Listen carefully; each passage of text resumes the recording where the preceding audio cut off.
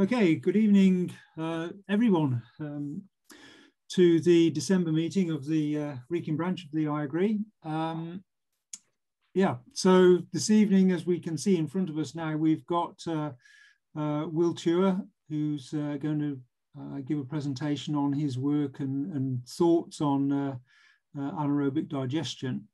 I think the usual sort of pack drill is that if we keep ourselves on mute, we can either put questions in the chat and we'll try and sort of pick those up later, and perhaps we'll have a sort of a discussion after Will's sort of presentation, as you might say.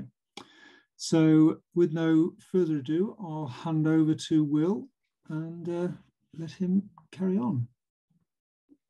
Good evening and welcome everybody, and firstly thank you to the Wrekin branch for inviting me virtually to do this presentation. So this evening I'm going to talk about anaerobic digestion, and as you can see from the title, I've titled it A Volatile Business for many reasons.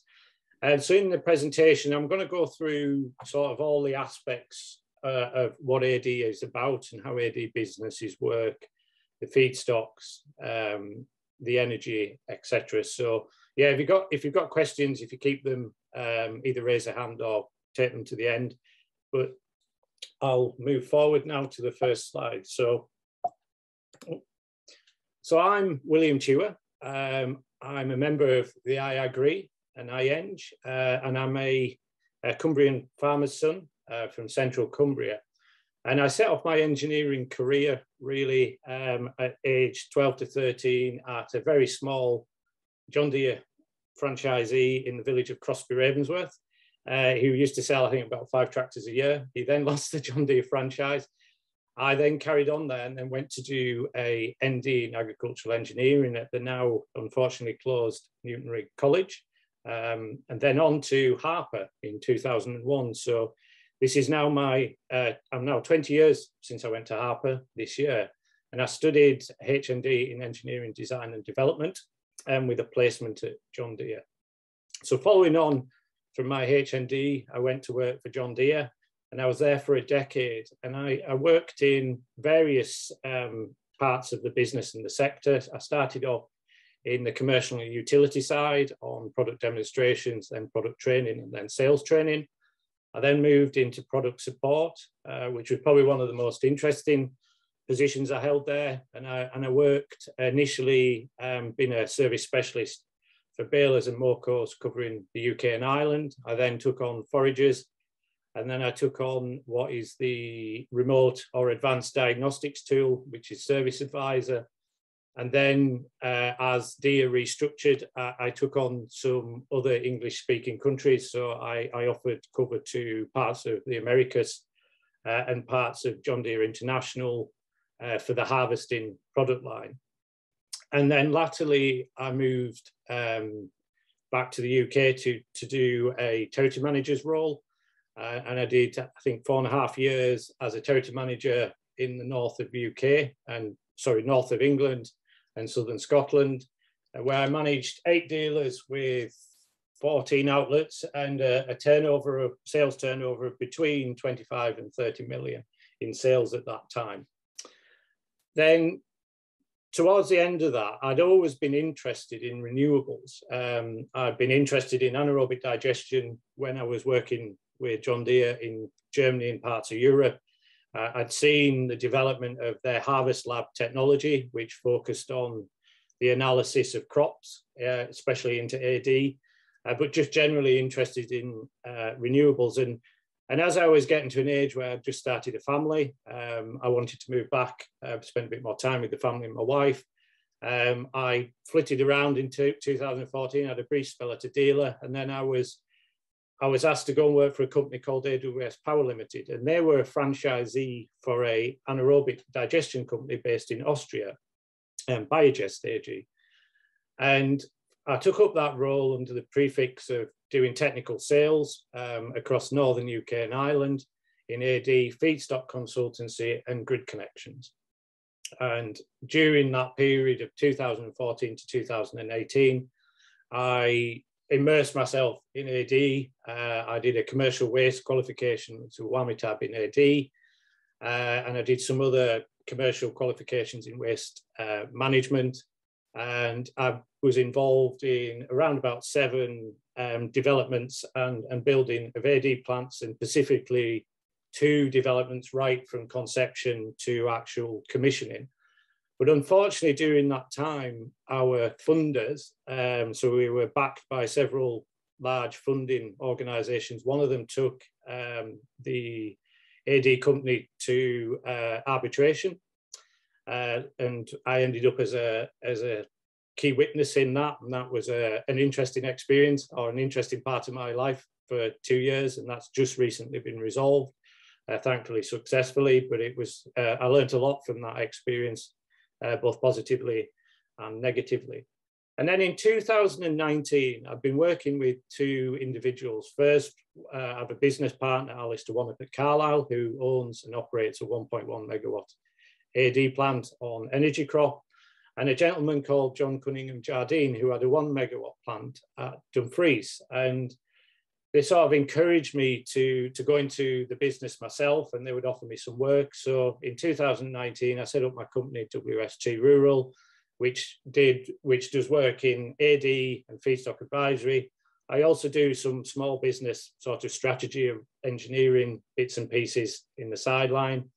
And aside for that, I'm a co-owner in a company called One Up Natural Products, where we have a brand called Will & Al's Natural Plant Food Company, and we sell plant food into consumers on Amazon. And we're a chosen preferred supplier in Amazon, what's called a launchpad company within Amazon.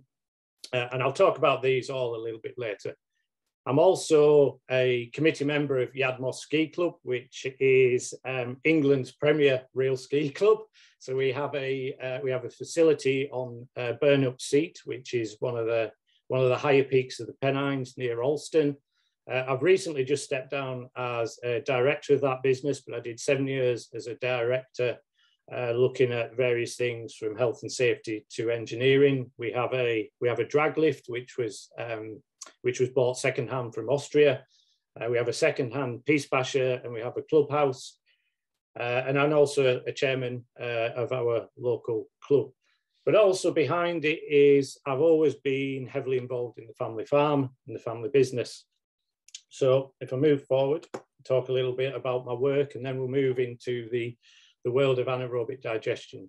So really, as myself, I split my time up 3 ways. Firstly, my business, which is WST Rural, which I look after AD. So I solely look after 1 AD plant at Dumfries, and then I offer management and consultancy, as well as a lot of biological advice across a handful of varied AD plants in the north. I build some apps with a gentleman which we can take data from them sites. Also, a couple of contractors use it. So maybe where they want to record daily checks, and we build them into a server-based system. Then the next part of my role is with the Will & Al's Natural Plant Food Company, where we retail plant food made from digestate. So we put that through a process. It gives us 2 products, a solid product and a liquid product, and we have some different varieties of that, and I'll talk about that later. And then finally, the family farm. So I've been through the rigmarole of an upland mixed farm, where we had a little bit of arable, beef and sheep, but really in the last 10 to 15 years, that business has diversified heavily.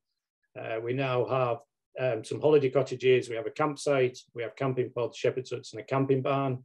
And we've recently just finished a project with one of a couple of farms in the UK, where we've actually gone and done some water flooding mitigation work, which takes up between 40 and 60 acres of the farm to prevent flooding further down the valley. We live in a very high rainfall area near Shap, and we've been a pilot scheme with the local water body to look at water mitigation measures to slow the flow of water off the farmland, which is a slightly curveball situation, because we have had to take some land out of agricultural production, but that will go into a more regenerative agricultural production scheme.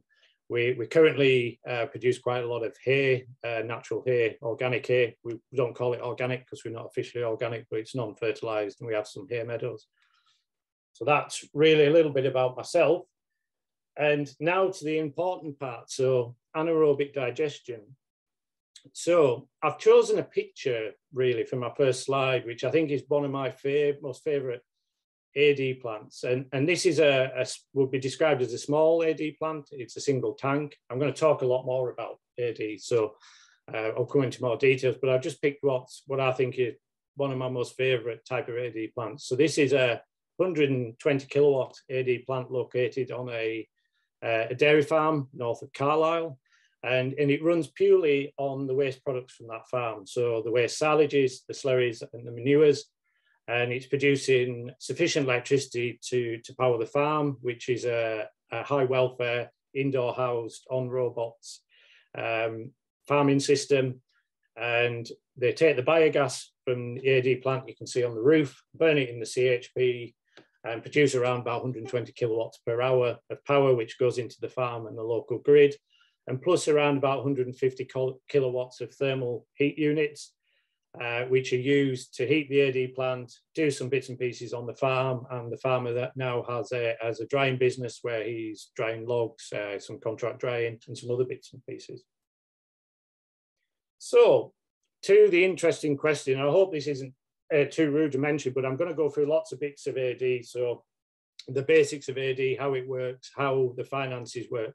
So if we start on the first part, so what is anaerobic digestion? Well, basically it's a 4-stage process where we take organic material, we break, and it's broken down by bacteria or microorganisms in the absence of air. Now there's quite a few more things behind that, but that really is the basis.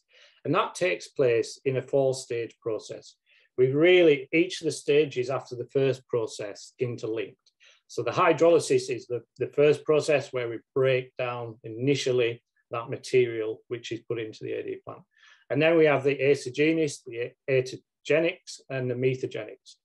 Really, I'm not going to talk too much because it's actually quite complicated, this whole process, but as we go through the presentation, you'll see how they're linked. Really, the most important part is the methogenic part of the process. And that's at the ending part of the process, and that's where we produce the biogas. And biogas is obviously a mix of various gases and particulates, but it's a 4-stage process.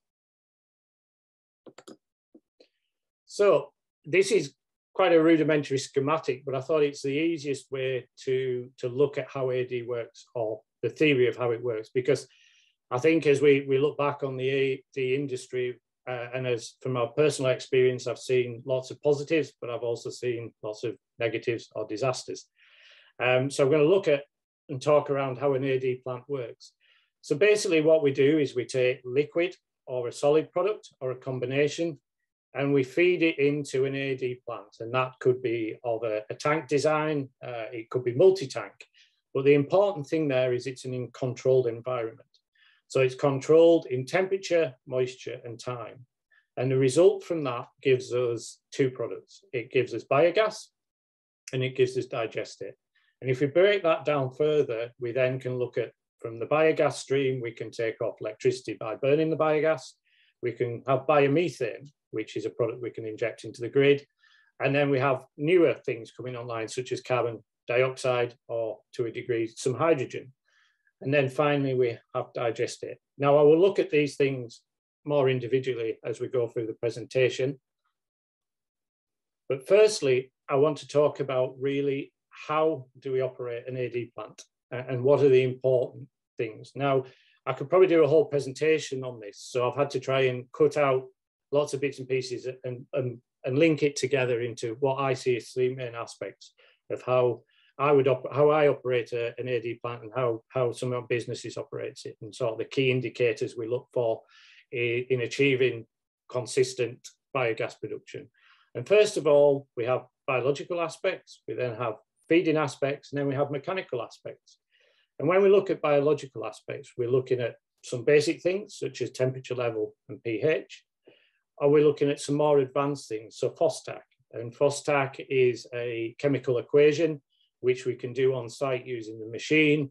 and it looks at the available energy in the feedstock versus the available bacteria or the buffering capacity within the digestate in the plant, and how that reacts and how available that feedstock is.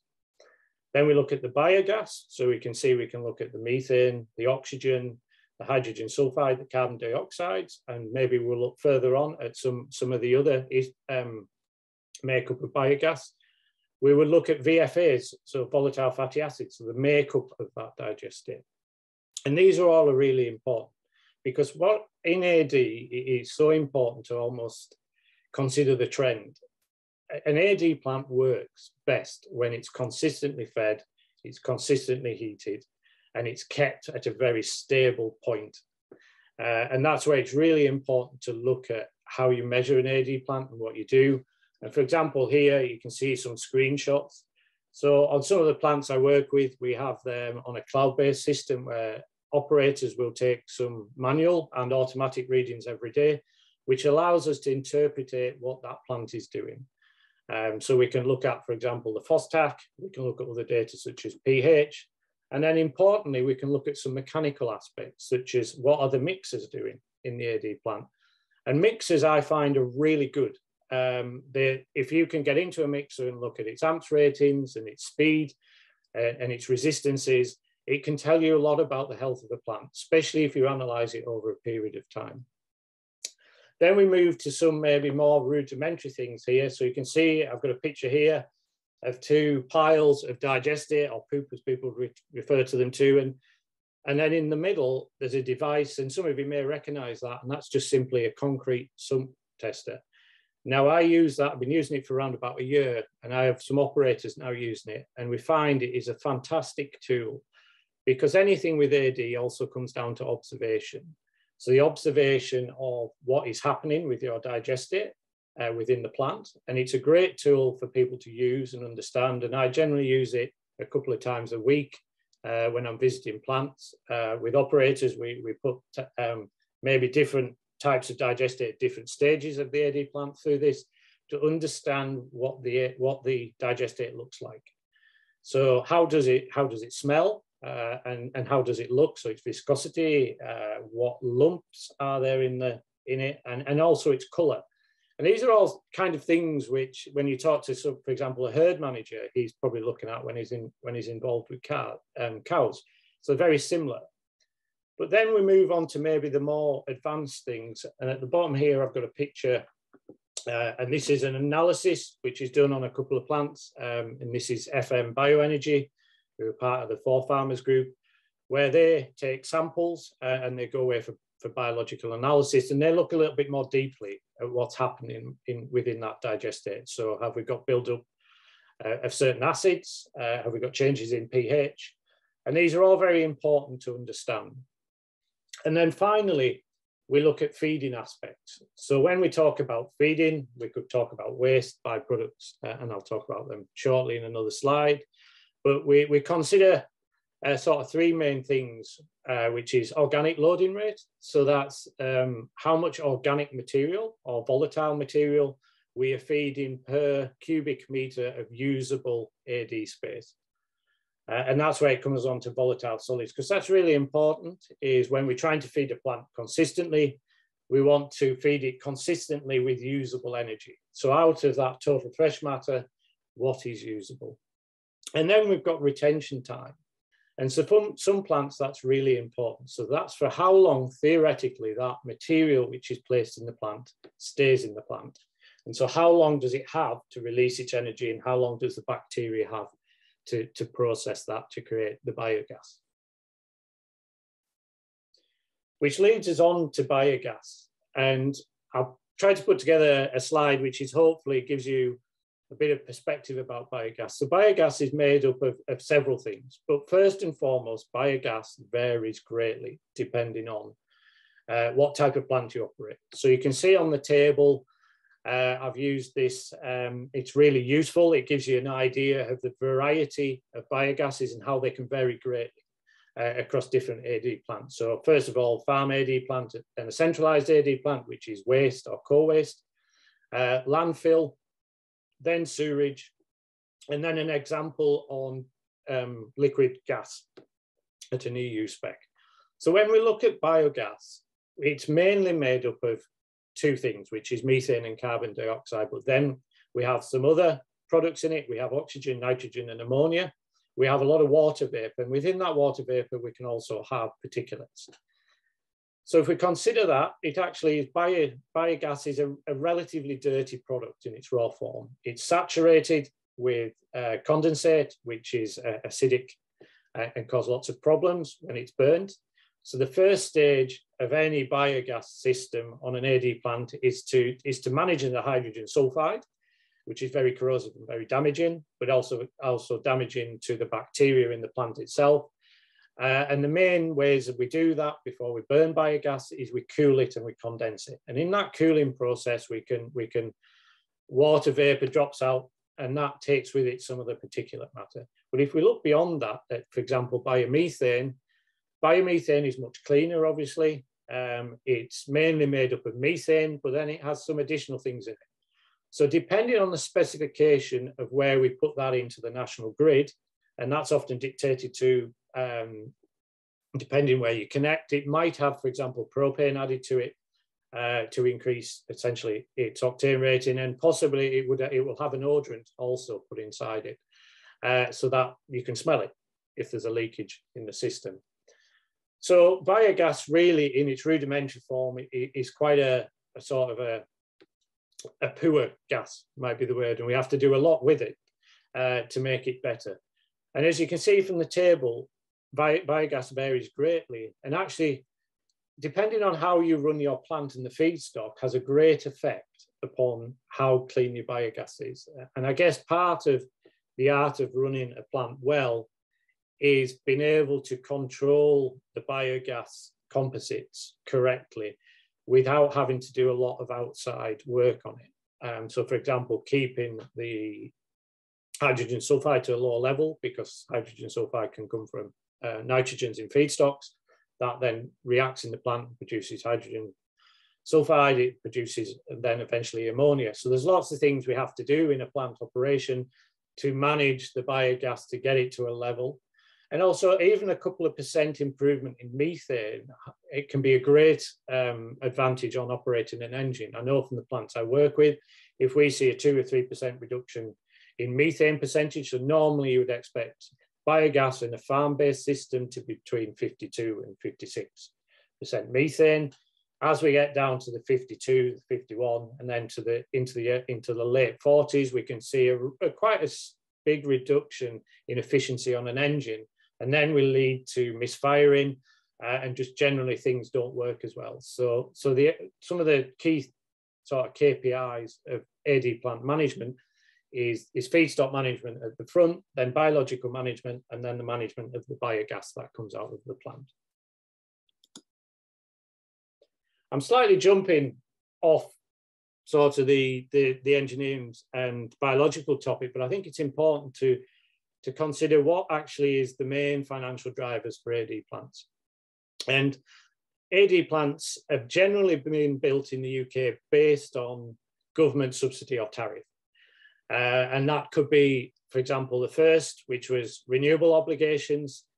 Then we've got feed-in tariff, where you paid per kilowatt of generation. And feed-in tariff has been probably the most populist mechanism for AD plant development in the UK.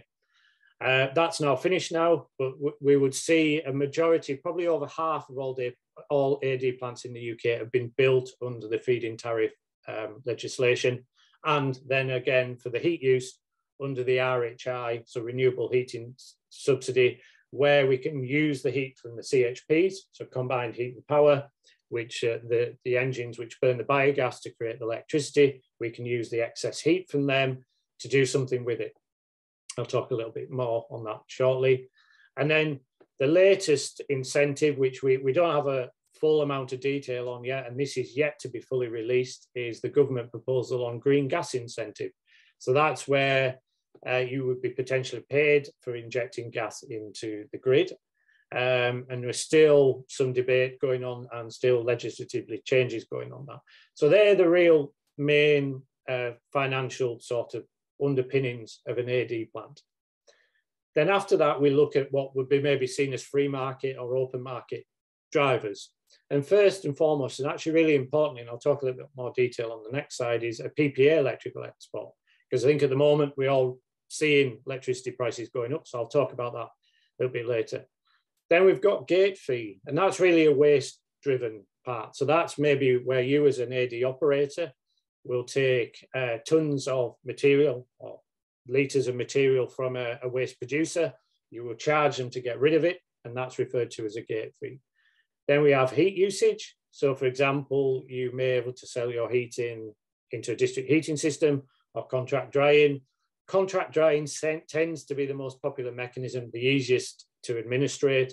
A lot of plants I work with are contract drying various products from paper waste to create drying products, digestates, wood chip, miscanthus, you know, varying things they can do with that.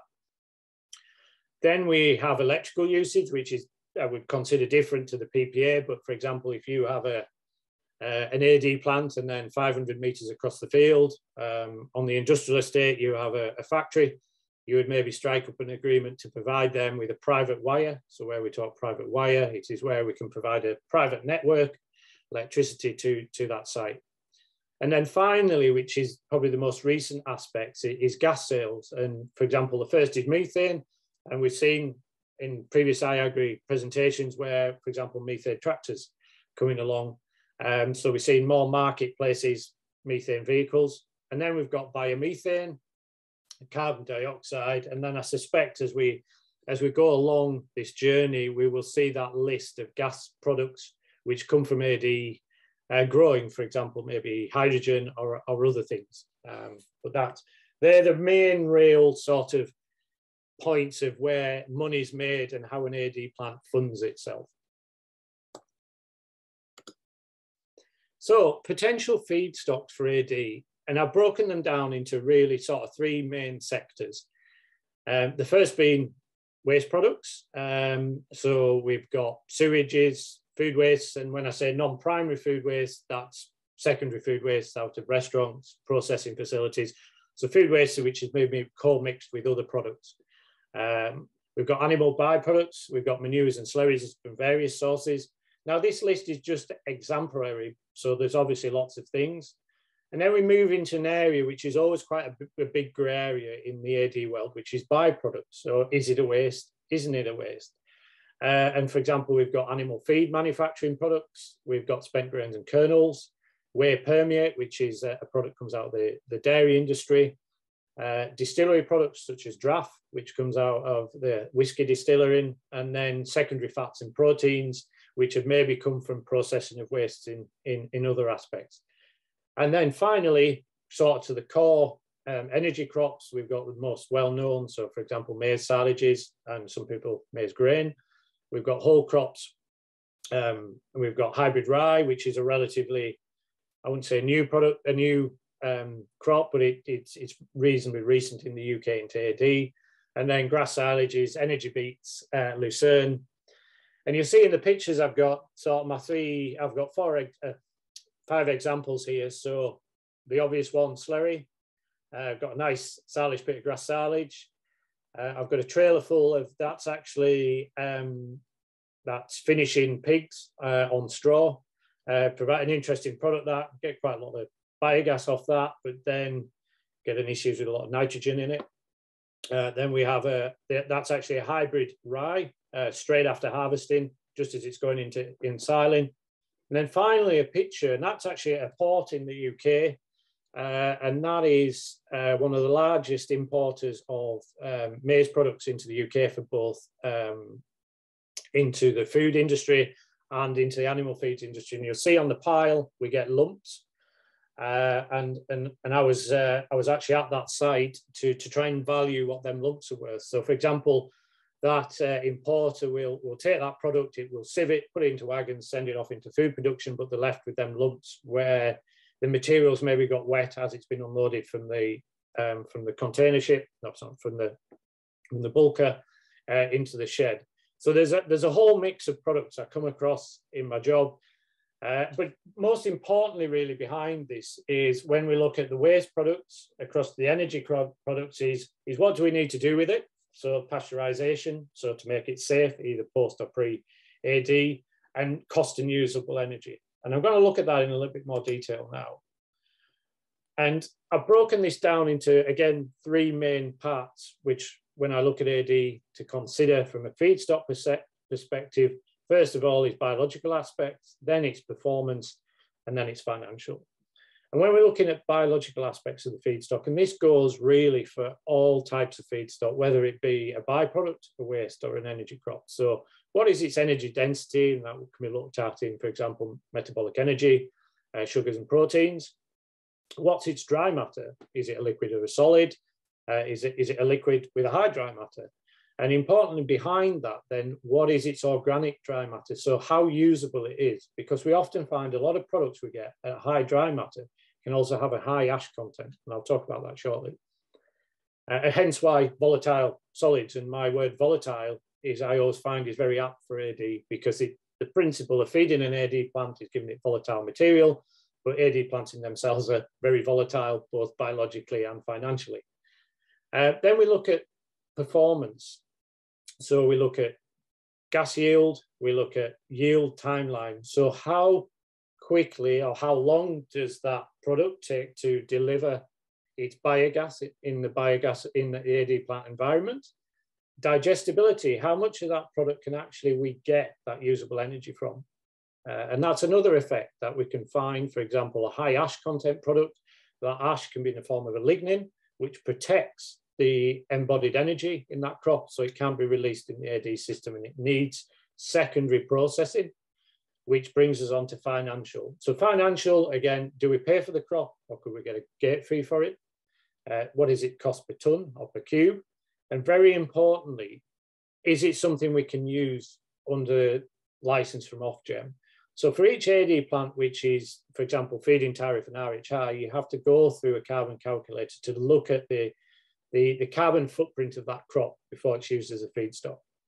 And that's something that's important, especially if it's an energy crop, to make sure you meet a certain criteria.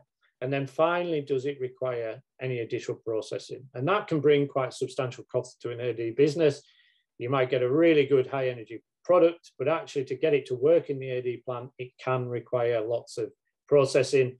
And I do come across some really nice high energy byproducts, certainly, but then actually to get them to work and to co-feed with other feedstocks and mix, it requires a lot of, for example, grinding. So I have several sites where they need to grind a lot of their crop in commercial grinders to create it into a powdered product, which opens up the energy availability.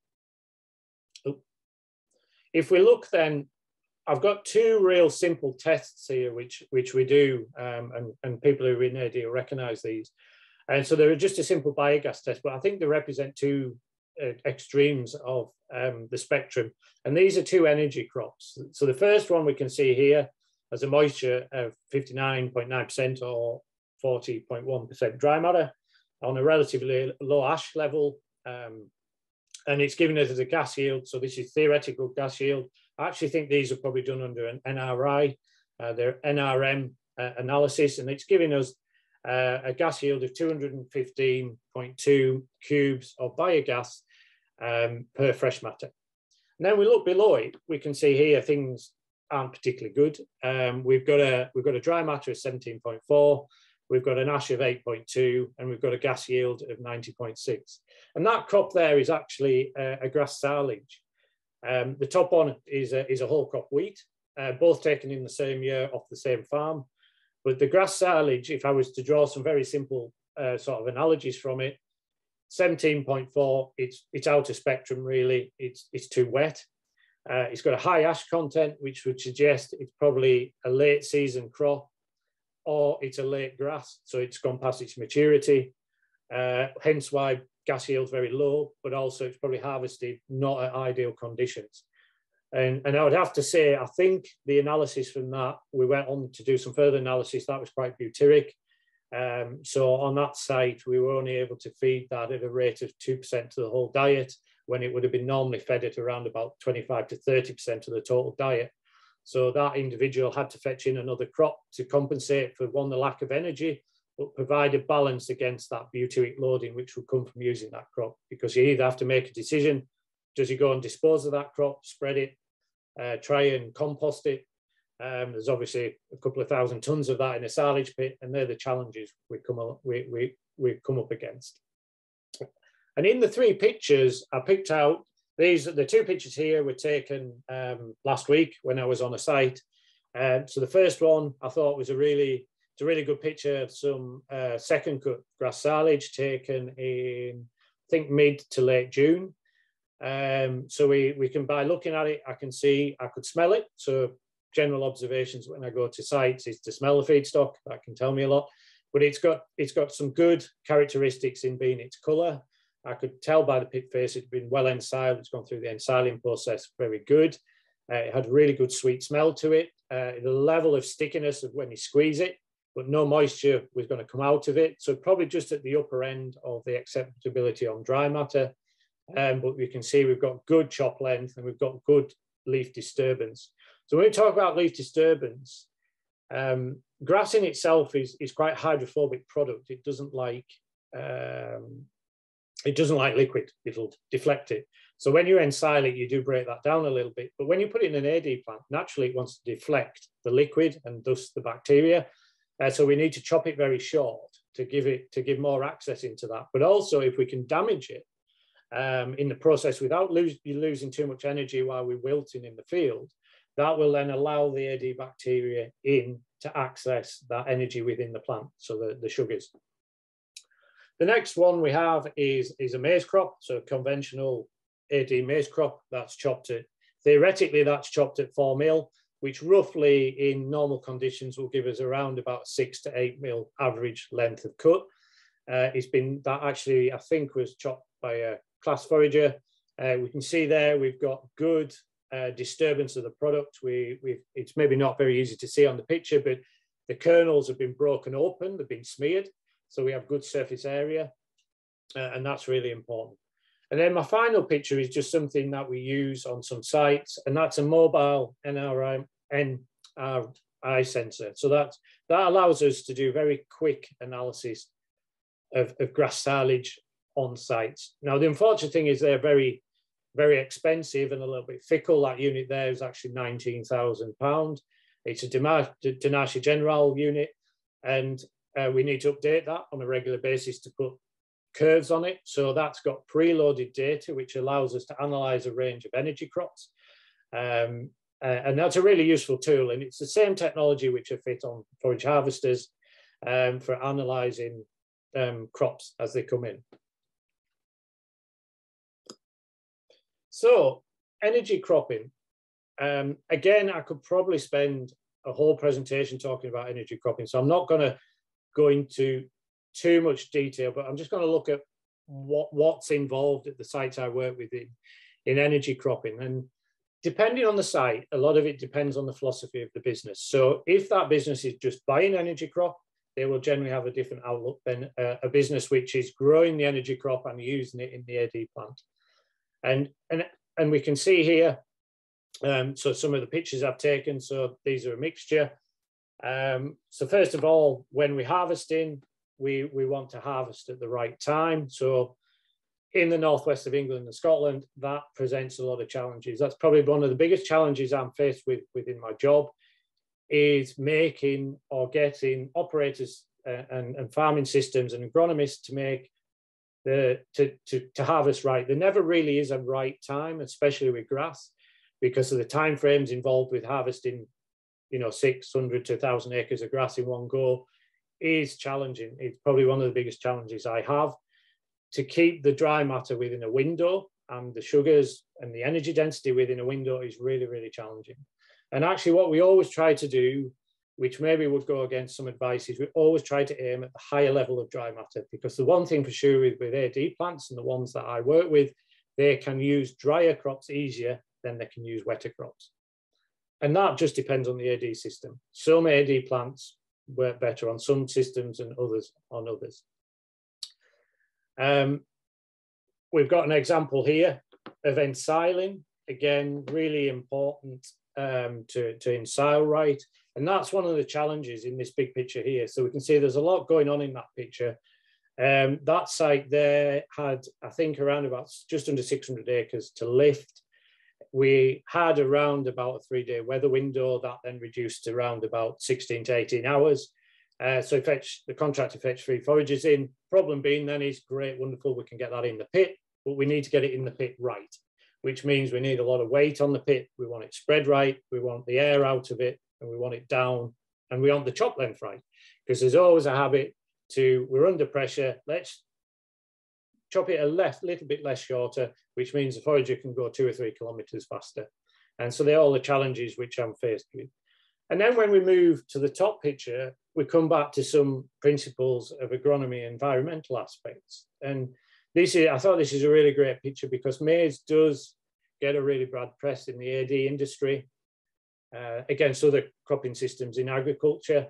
And so I've got an example. I took this a week ago, and that's in Dumfriesshire, and that's undersown maize, and that's actually being grown under a bioplastic.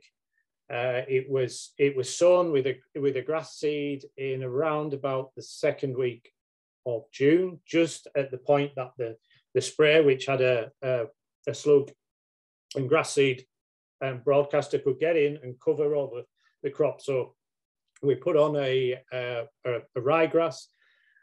This is the 2nd year where we've done this on sort of a sizable area. So these fields actually slope down the hill to a road and to a stream. And what we want to do is not have any bare stubbles over winter. And it's actually worked really well for us. It has been a lot of trial and error with the agronomist and the contractor to get this right. But what this has given us is cover over winter.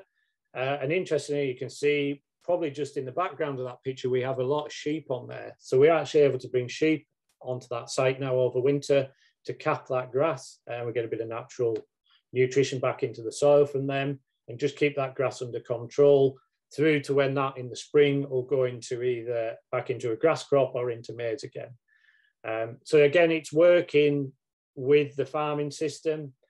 I'll talk a little bit about digestate shortly, but it's all a mix of keeping things flowing forward environmentally, and also what people see. This site is in a fairly rural area, but the housing that it does have around it, people do observe what's going on there. So they smell things, they look at the farming practices, and they get excited when they're leading silage. So it's always really important from a PR perspective to be able to demonstrate good farming practices. And for example, on this farm, the owner has put in a one-way system. So he's put some roads into the farm itself so that the trailers can go around in a circle. So what we're not doing is having a lot of trailers passing on the road. And if there is other local people using that, then we get into conflict with I got run off the road, or et cetera, et cetera. So it just provides a much better working environment and local environment for people local to that site.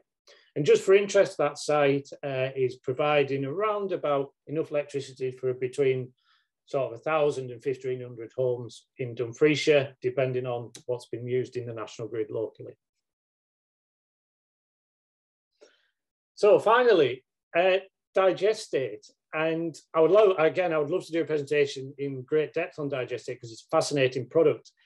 And we could talk about it lots. But fundamentally, really where I discovered digestate was so good was just when working with AD plants and seeing it being applied on farms.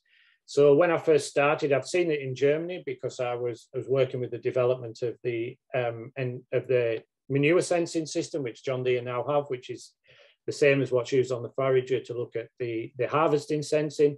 So where you could look at the nutrition, and actually the picture in the top right is the local contractor using that system, so we can close loop, so we can see what crops come off the field, grass crops, but also we can measure the NPK going back onto that. So for the agronomy reasons and for our farm waste management plans, we can look at what's going back on the fields in them aspects. But when I was working with digestate, I noticed how well it works, and it is absolutely fantastic on agricultural crops. Again, a lot of that does come down to what plant and what the plant is feeding. Certain feedstocks enhance digestate. So for example, I have some plants using I would say small amounts of chicken litter, and they're really good at enhancing the N mineralization levels in the digestate. So back in 2016-17, when I recognised with my business partner, Alistair, that this was a fantastic product, I just sit down and think, well, how can we fetch that into the greater market? So how can I bring that out to, for example, horticulture and the retail? And that was where our journey set off with introducing Wilnall's plant food. It has been a difficult journey. We've been faced with many regulatory requirements. We still have quite a few things we're doing. I'd love to talk about them, but I've got some stuff I can't talk about, but it is all really good. So digestate has been fantastic for us. And it's important to consider digestate as its individual parts. So digestate whole, depending on the plant, will vary from 2% to 18% dry matter. And you might see that in some different AD systems, that might be much higher in dry matter. But generally, pumpable systems where we have a liquid-based AD plant, it will be between 2 and 18% dry matter. So when that's separated off into its solid product and its liquid product, we're left with what's called separated solids and a liquid. And both of them have slightly different applications. For us as Wilnall's, we've had to put both of them through a specialized process individually to create a stabilized and I would say consumer acceptable product. But from an agricultural perspective, it's so important, or even as a waste plant perspective, to separate it. Digestate as a habit, because it's quite warm, is to separate quite quickly into its solid and its liquid, and then it goes very hard, and that causes a lot of problems with operation of AD plants. When we've separated it down, what we find is that the liquid, it generally has a higher level of NPK in a mineralized form, where the solid product, it generally has it in an organic form, so it needs to go through the process when it's applied to land to mineralize the NP and K. And they really are fantastic products. And the interesting thing is how do we, as an operator of an AD plant, get the NPK level to be stable? And that really goes right back to the beginning where I was talking about feedstocks and plant design.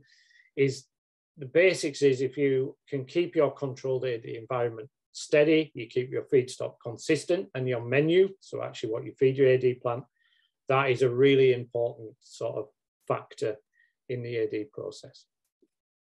Okay, that's my presentation. Now, actually, I apologize. I think I've missed one slide out, but I'll open it up to everybody now to answer questions, and if we want to go back through the presentation. Okay, thank you, Will. Do we have any questions? There's nothing so far in the chat. I've got a question for you, Will. Yep. Mike Whiting here.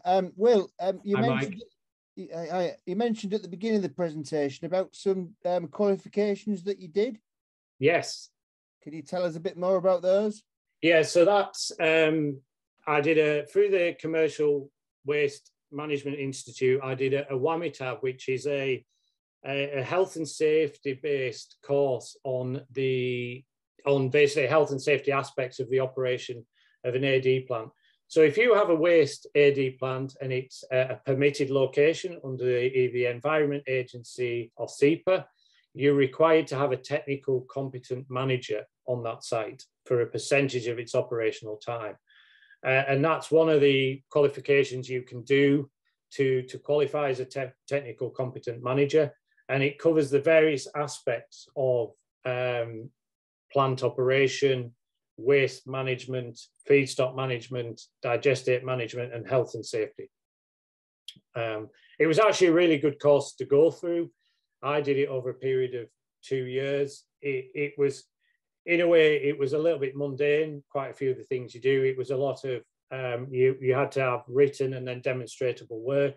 So you had to demonstrate what you were doing in your job role matched with what you were writing down as part of the qualification. But I found it really useful in understanding some of the aspects which I wouldn't have normally considered in AD. Thanks very much. Whilst I've got your attention there, what just as another follow-up question, with the cost of fertilizer going through the roof, what challenges does that pose for AD plants in getting raw materials? Yeah, that's actually something I've been having lengthy discussions with today with various partners, and it's an interesting one because really, as my last slide on Digest It, I think it's so important for AD users to or energy plant growers is to utilize Digest It well and apply it at the right time using the right equipment to get the best energy out of it. And it is the quandary which farming is faced with at the moment is fertilizer and pesticide and herbicide costs. They're all going to be substantially higher next year. Interestingly, the trade-off of that is so's electricity price. I mean, I'm looking at electricity trading prices into 22, 23 and 23 and 24. And that is actually coming back at a higher level than I've been buying it as a residential consumer this year. So that the market on electricity sales is very strong, and also gas sales is very strong. So there is a level of offset there, but it will be a difficult challenge. And we've seen that in the waste sector. One of the big challenges in the waste sector when COVID come along was restaurants closed down. So a lot of food waste dried up, which meant that energy crops went up because there was a demand for it. And we then get sort of macro challenges locally with AD plants bidding on certain products, and then waste going from gate fee to no gate fee. You know, well, I tell you what, I'll give you 20 quid for that. You needn't pay him to take it away. And we've seen some interesting phenomenons with that. And that's always one of the challenges, again, why it's a volatile business. Yep, thanks, Will. Just, if I could ask you, Will, it's a few questions really. I wasn't paying attention closely enough to your first slide. You showed basically a beautiful concrete yard with an AD plant at the back. And I think you were talking about 120 kilowatt continuous output from that or thereabouts. That's the one. What was the level of waste going into that to generate 120 kilowatts? Okay, well, depending on the dry matter of the slurry, you'll be around about 18 to 22 tons of slurry a day going into that, which is a mixture of slurry. There is some wash waters in that. That equates to the sum. It's 40 litres a cow a day, isn't it? It is, yeah. And they've got an outlying unit, so it depends on the level of slurry they're going to fetch in, and also how many. I mean, if that was a pure dairy setup, how many cows does that equate to? On that unit, there is, I think they've got around about 400 to 450 milking. Then they've got followers and fatteners, and then various others on an outlining unit. But that site there is interesting, is that they're actually quite sacrificial on their silage pits and their feed. So they would be scraping out the feed passages on a regular basis and putting it straight into the AD plant. And they would be taking a reasonable level off the shouldering and the topping of the silage. So they're generating, I would say, quite a lot of biogas just from that. Slurry in itself, depending on its dry matter, is not great on energy level. We would, for example, see anywhere from 50 to 80 cubes on a slurry unit, cubes of biogas per fresh ton. And even in that, there can be quite variabilities on methane level within that itself. So that's one of the challenges with any AD system, is especially cyclic seasonalities with dairy farming and energy levels in the crop which they're feeding the cow. They then might have to subsequent maybe a ton of silage into that unit a day extra to make up for the shortfall. If they're going to make up for the shortfall, or do they run it at 100 kilowatts an hour for a few weeks until the gas naturally builds back up as they move into a different or a slightly change in the gas profiling? Yeah. So how, I mean, that setup seems to show there's like a silver pipe or a stainless pipe, I guess, coming out of the dome. neatly feed. I mean, that's the gas pipe, presumably feeding Yeah, into. yeah, it is. So this plant, it's interesting. That has a residence time in its of digestate of between, I think, about 19 to 22 days. Yeah. The biogas then will probably have a residence time of just a couple of hours. And it goes up into the ceiling, and inside that dome is then a secondary dome and then a mesh, a quite wide open mesh. And what happens in there is there's sulfur and ammonia. And what they want to do is they slowly inject a very small amount of oxygen in there, which then stimulates the formation of sulfur. So the hydrogen sulfide will drop out, will be taken out of the gas stream to a degree. But actually what you can't see on the picture... And that goes into the digestate then, does it? No, that's in the roof. So that's bonded to the oxygen is injected just above the surface of the digestate.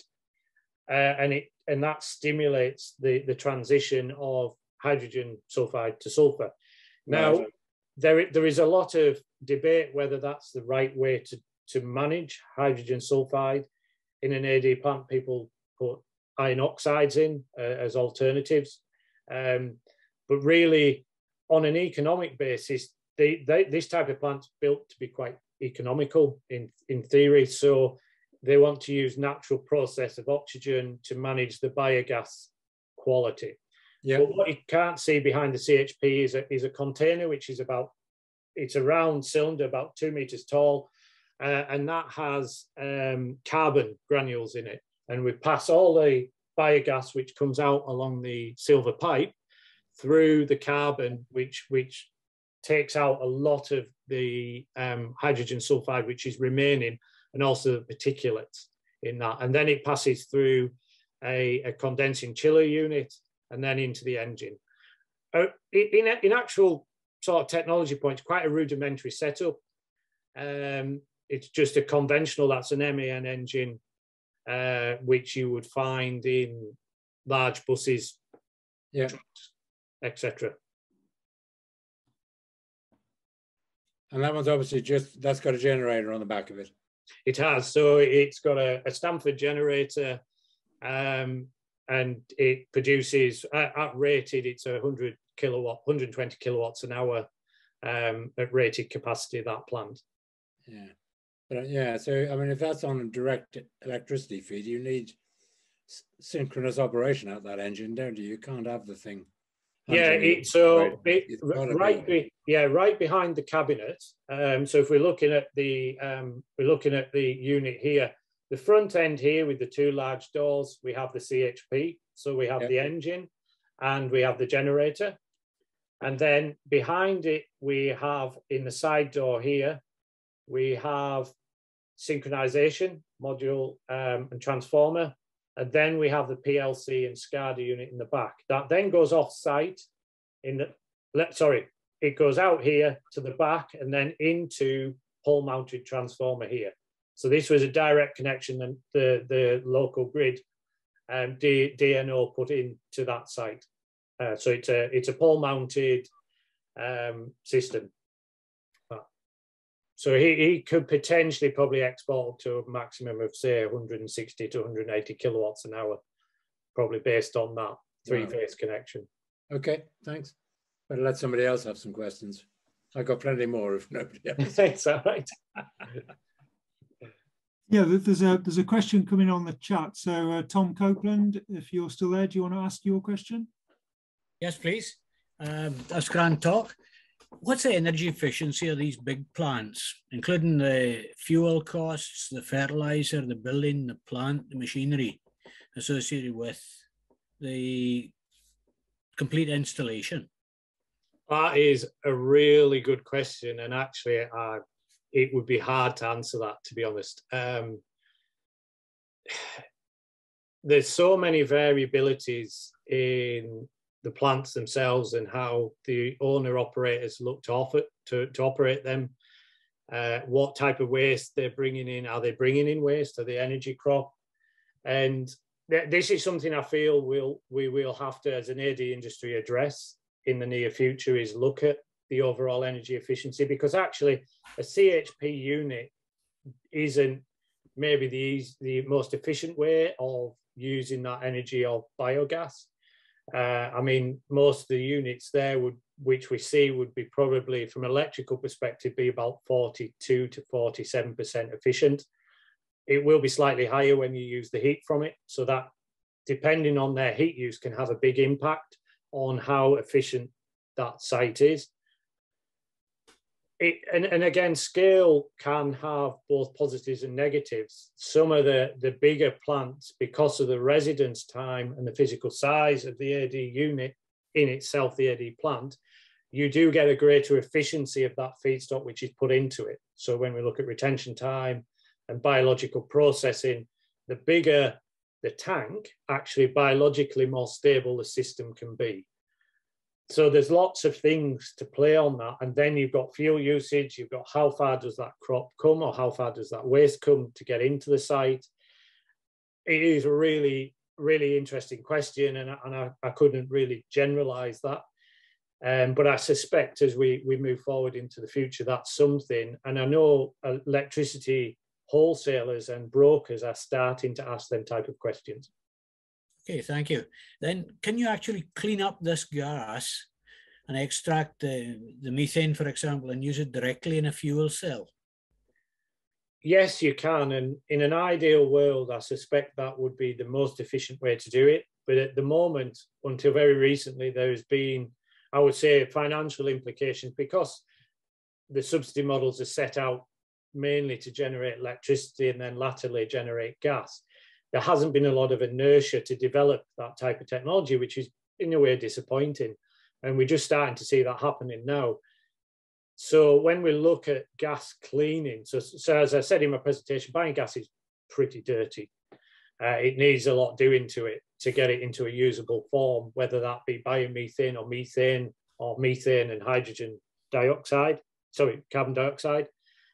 So yes, it is possible, and we are seeing some sites starting to do that. But I suspect one of the things that AD has suffered from in the UK is, then this is just my perspective on it, a lot of plants, well, most plants were built on the back of feed-in tariff, and that was built on the back of continental technology, which even then was quite dated. So a lot of plants in the UK, even though they've been built relatively recently, are quite dated in their actual design and their processing and their processes. And as plants get older and breakdowns occur, they then get refurbished, and that improves. But that's been sort of one of the stigmas of the AD industry is a lot of the technology is old continental technology, and we don't see a lot of new technology which allows more cost-effective and more efficient processing of both feedstocks and biogases, essentially. Will, can I ask a question? It's Simon here. Yep. Thinking back to the IAgrE conference a few weeks ago, there was a presentation which was, I can't remember the chappie, his name and the company, but it was basically the one that was following on from the CNH, the methane tractor and that. But it was basically sort of where they were harvesting methane from, well, basically just putting a lid on a slurry lagoon. So it was very sort of passive, sort of digestive, really, I suppose you could argue. And that the technology which was being used there for cleaning the gas or scrubbing it, or whatever the terminology should be, is that the sort of thing that could be employed? Because I mean, in this sort of system, or is what you've got doing the job perfectly well, even though you've got a system which you could argue is far more tuned and optimized to producing gas, and it seems that is there are the two technologies sort of matched or not? I think they are to a degree, and I think a lot of the technologies depend on the volume of biogas, on how much is needed to be cleaned as a cubic meter per hour can have a big effect on the cost of that. and it was really interesting. I sat on that presentation. It was really interesting to hear, and it's something I would like to see more of, because there is a reason for the picture I've got here on the screen. Is I really like that type of plant, but I also like the concept which he had there. You know, this is a majority waste plant. It's small, it's quite compact. Why aren't there a lot of this type of units installed on beef units, pig units, dairy units across the UK? You know, we see it in Germany, we've seen it in Austria, we're now seeing it developing in France. Whether it's CHP, I'm not sure, because I'm not sure that's the most efficient. But yeah, why can't we have a lot more of these? Actually, there's a lot of dairy farms out there, a lot of beef units with a lot of waste, a lot of veg processors as well, where a small AD plant could provide a substantial gas producing system, basically. Yeah, thank you all. And thank you, Rodri. Yes, it was the Benneman. Chris Mann, wasn't it? Yes. Good. Just following on from that then, Will. I mean, the one question I was tempted to ask Chris Mann, but I didn't, because I mean, I didn't want to put a dampener on anything, really. I mean, for dairy farmers that fire into this type of investment and this sort of setup, are they then committing, or more or less committing, to zero grazing? Because the challenge is you need most of the gas to run your tractors in the summer. And if the cows are out, you're not producing the slurry to feed your digester with. Yeah, exactly. And that so I'm not quite sure how that works. And that's exactly the issue I was faced when I was selling AD plants in my previous role. Is you go to a dairy farm and they were really keen to do something. They had a big dairy unit, but then they put all the cows out in summer.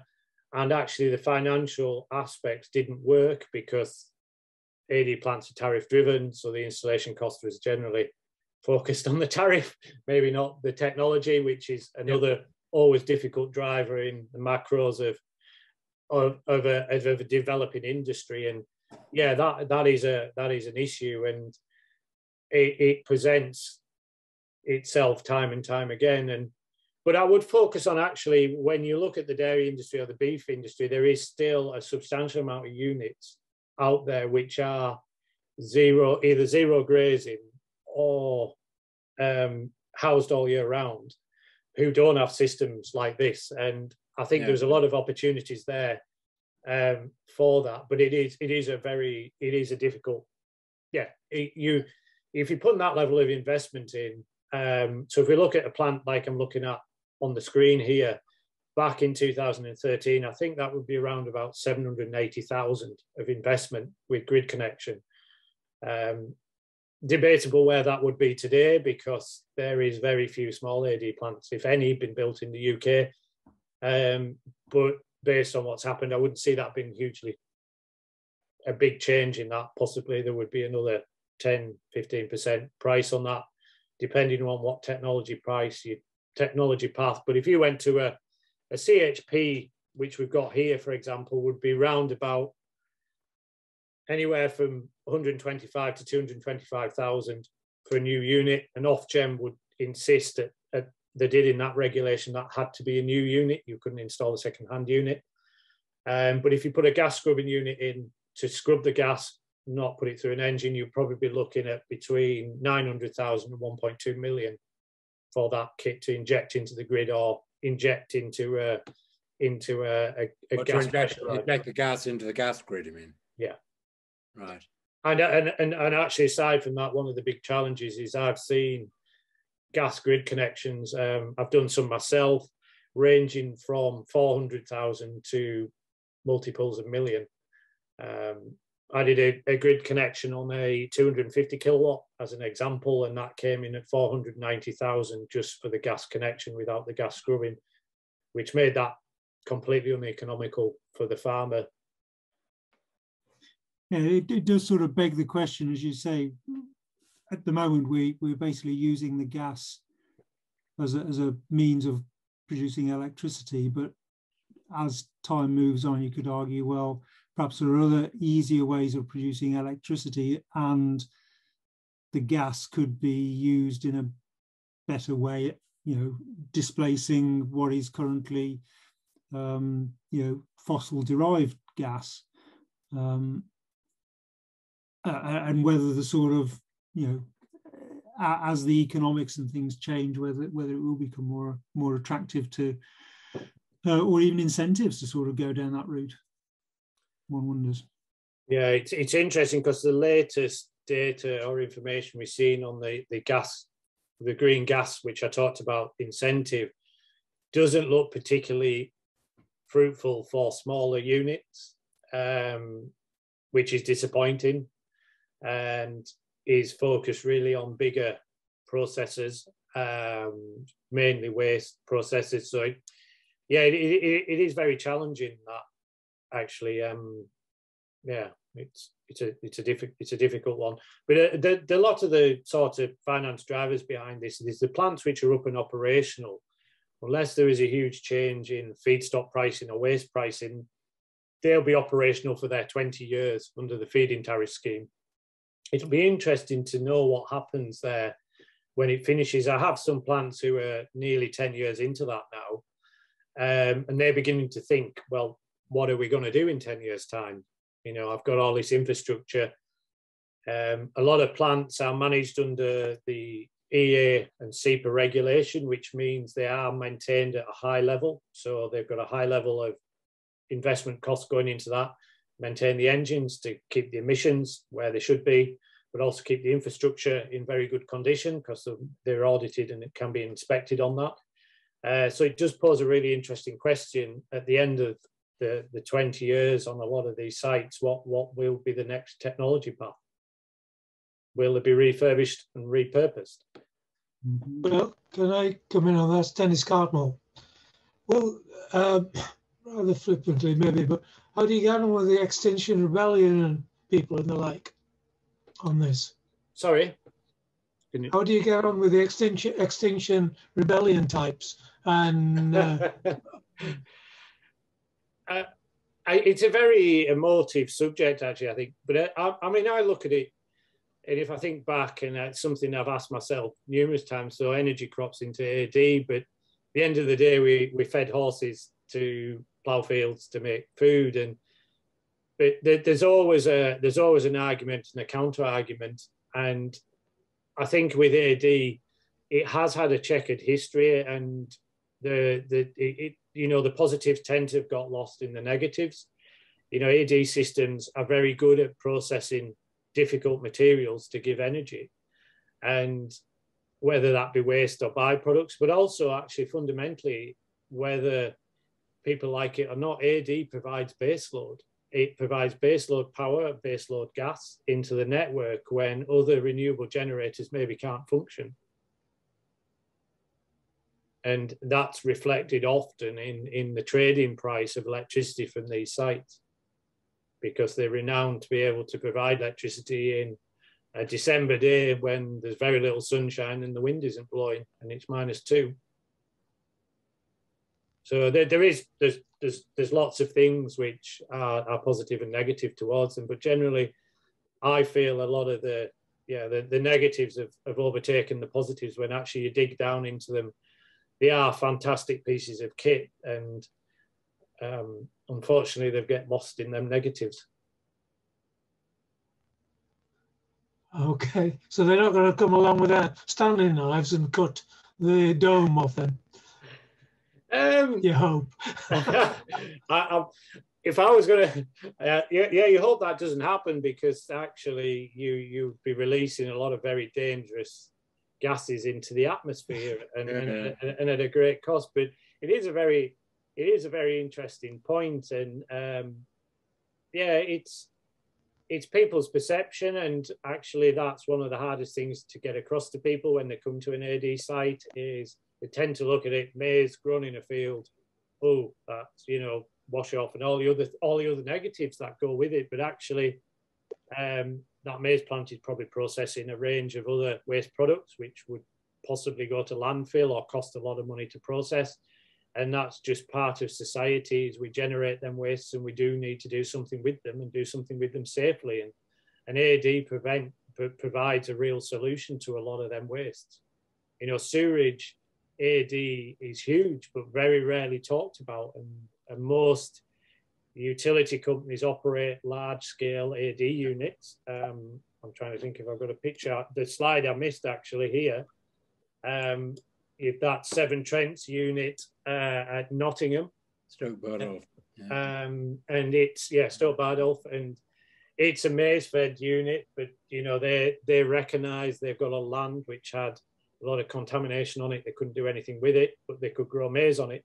And maize is reasonably a good use of sunlight in summer, and the energy which you put back into the soil as to digest it to do something, create some power to power that site. So just as an example there. I mean, that's been there 40 plus years at Stoke Bardolph. Yeah.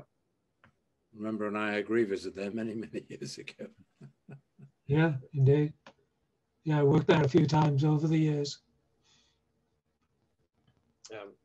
I mean, there's a little snippet, and this central one, which is slightly off topic, is an example of the negative side of AD, and that is a large multinational PLC who built several AD plants off a company which had designed a new trend-setting AD unit, and actually all them plants worked for a couple of days and then collapsed because the biology and the processes didn't work correctly, and that's an example of where things don't go right, and the investment company and the multinational lost millions in that process, with several sites across the UK and Ireland.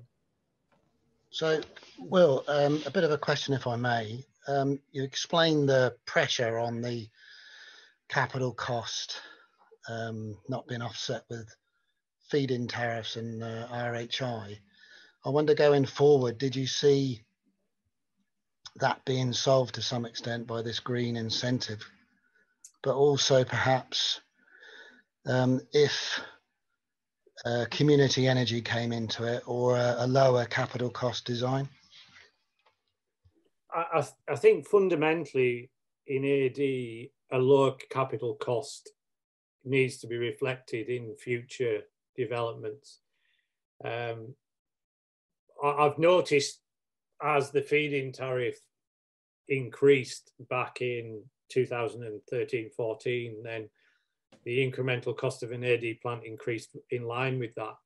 And that's just a typical sort of, we see that in other farm-based subsidies where a piece of equipment suddenly goes up because there's a grant against it. And that was really one of the issues with AD, is the cost went up with the rise as the tariff, as the incentive for people to build more plants. The government introduced feed-in tariff, and it didn't really have too much of an effect. So they started to raise the tariff banding. Then they introduced the heat incentive on the back of that in 2014. And that then caused essentially a rush to the market.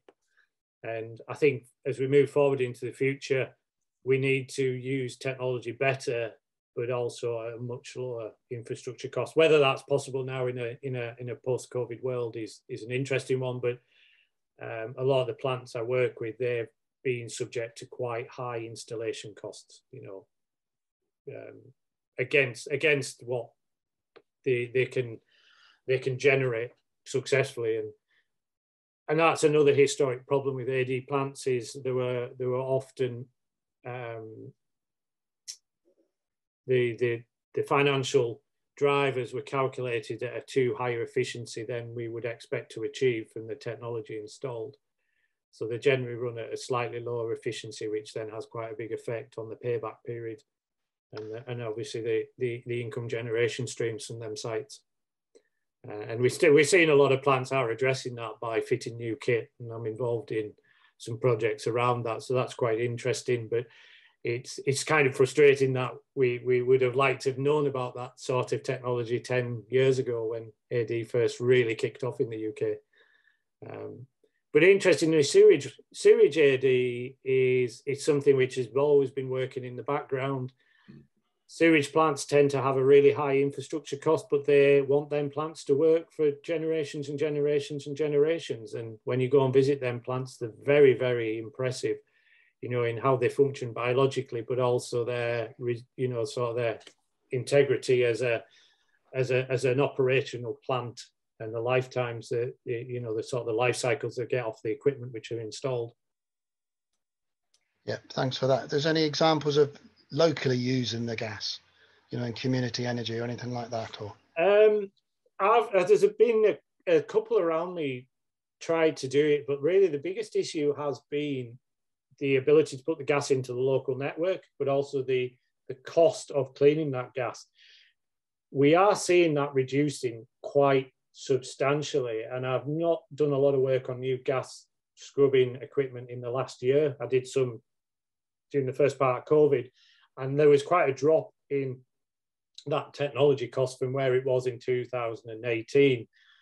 So a bit like solar, I think we will see that becoming more attainable in small projects.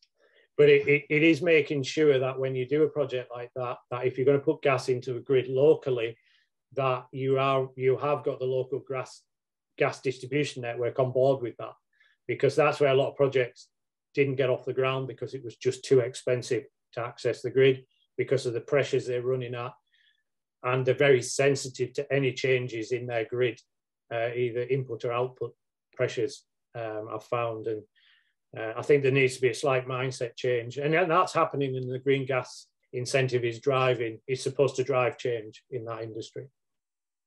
Okay, thanks for that, Will. Okay, any more? Yeah, I'll just add, if you're all on, this is a slide I missed off, so I do apologise for it. And actually, one of the most important things we have here is in AD, there's generally two temperatures which AD plants operate at, and that's mesophilic and thermophilic. And mesophilic is from a temperature range of 22 to around about 42 degrees, with thermophilic at 43 to 60. Now, there's quite a lot of debate within that, because certain bacteria work at certain different temperatures. So academics will write that maybe mesophilic is 25 to 38 degrees, for example, but they are generally the two sort of ranges which all the different plant designs we see operate at. And so the fundamental differences between them in temperature range is mesophilic, if I was to summarize it in a simple principle, mesophilic is generally easier to operate and easier biological to manage, where thermophilic you can see slightly higher performances on gas yielding and breakdown of feedstocks, but actually are a lot more fickle from a biological perspective. But thermophilic is good at, how would we say, processing more of the more dangerous or the more difficult waste streams. So getting a level of pasteurization as well from that. Can I just ask, Will, you've got two different temperatures there. You've got a problem of keeping these things warm. Can you have a central chamber doing the thermophilic surrounded by mesophilic and actually transfer your digestate through from one position to the next?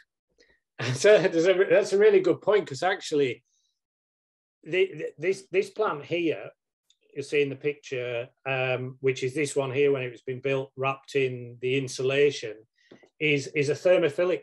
Sorry, it's a mesophilic plant, and it has it's a tank with a tank inside it, and they call it a primary digester and then a secondary digester.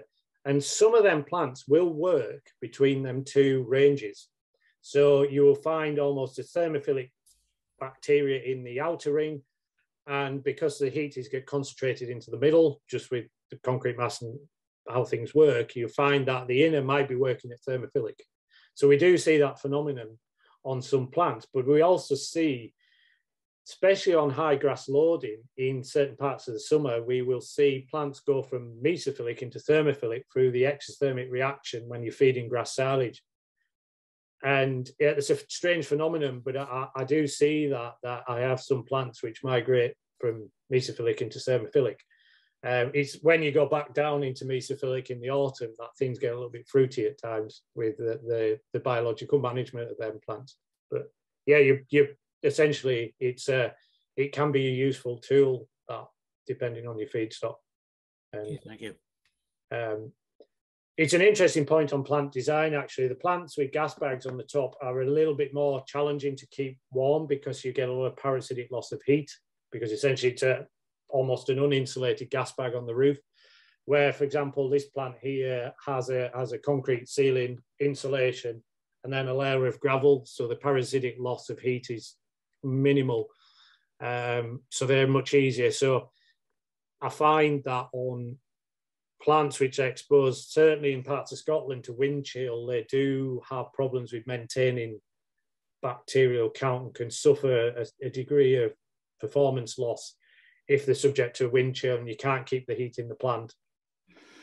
Right, so I think, well, we're approaching 9 o'clock anyway, so I think we'll perhaps draw the talk to a formal close, if you like, but obviously if Will's willing and the audience wants to sort of chat along afterwards, we can stay on for a little bit. So first of all, Will, thank you very much for your most entertaining and interesting talk, and I'm sure the audience, will echo my thoughts and feelings there. So thank you very much, Will. And I'll just, while I've still got the floor, as you might say, is to remind folks of next month's meeting, which is scheduled for the 18th of January. And that's going to be a presentation on the conservation of architectural metalwork. So quite a different sort of story. And that's been presented by Robert Turner.